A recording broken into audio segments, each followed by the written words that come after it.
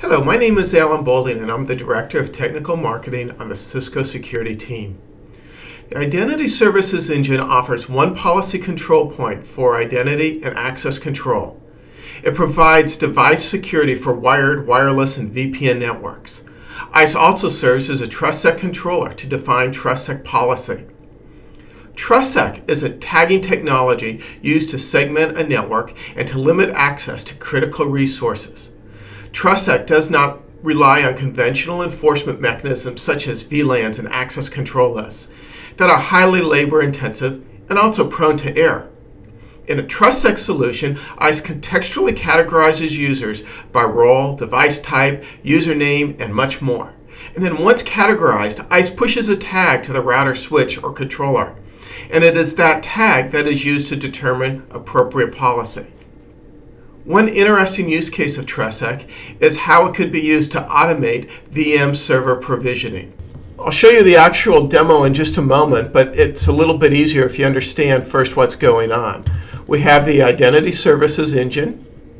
Identity Services Engine is responsible for binding the names and numbers and pushing that information to the firewalls as well as the Nexus 7K. The firewall is being controlled by ASDM. Now, it could have been controlled by CSM, but in my demonstration, I use ASDM. You'll see UCS Director being used to provision vCenter. vCenter will clone a new finance portal, which is essentially a clone of an existing one. Once cloned, the Nexus 1KV is used to map the security group tag to the IP address using port profile.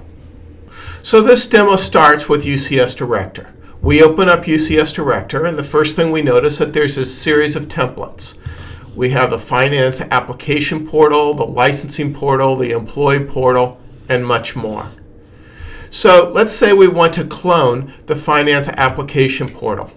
We'll click on that. We'll be presented with a series of defaults, the CPU memory and so forth.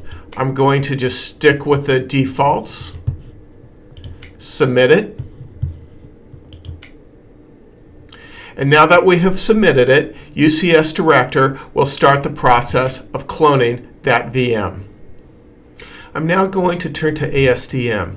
Within ASDM, you could actually see the bindings of the SGA tag with the name, with the IP address. Here is the finance that we are cloning. So the existing one is 10.1.32.161.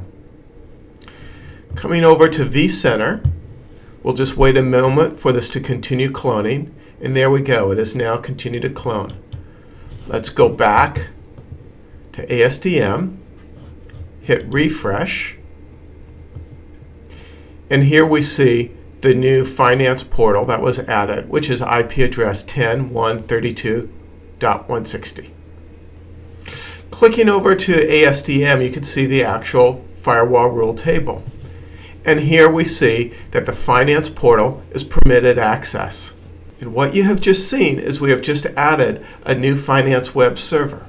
And that web server automatically was granted the security group tag finance portal, which has permitted access. So there was no modification needed to this firewall rule table. And that is the power of TrustSec. Thank you.